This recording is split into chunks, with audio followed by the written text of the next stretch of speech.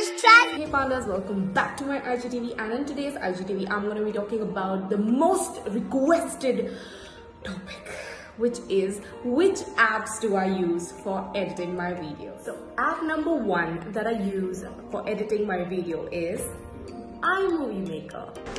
So well, iMovie Maker is like this one app which is really good when it comes to clearing out voices and recordings at the backdrop. So it really helps in noise reduction, and that's one of the main reasons why I use iMovie Maker. It's like the best thing ever that has happened to Apple users. So I use this software mostly on my laptop because it becomes easier over there to just cut the videos, cut it short, put it into transitions. It just happens really fast in the laptop rather than on a phone. So that's one of the main reasons that I use this iMovie Maker. So mostly it has to be for the background clearing music and for recording new things, not otherwise. And the worst thing about this, actually there's no worst, but apparently the drawback would be that it's only available on Apple phones.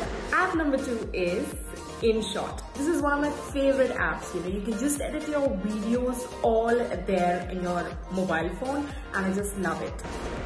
So here we have InShot. I think this is like one of the best video editing app ever created in the entire history of humankind, because this app is so good. It's got like almost all the features that one would ever require in video editing. So be it all my videos, like 1 minute video to IGTV videos, I mean everything of it is like edited here around in this app. It is only with time that you will actually know different features that you can use and how can you like probably make it more and more creative. But all my videos are mostly edited in this app because it's got everything, like literally everything. All you gotta do is just do your thing, just save it out, and you are more than sorted.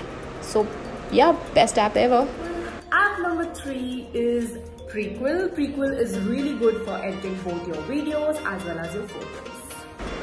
So the next app that we have over here is Prequel. When you talk about Prequel, I think it's like the best app when it comes to adding all the effects, the features and stuff like that. I can just load in the image and there you go. There are so many effects which are available in Prequel.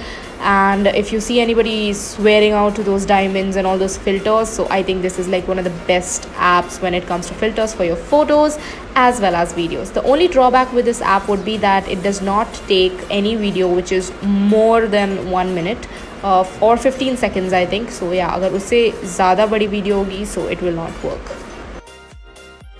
Last but not the least, the best app for actually editing all your photo is PicArt.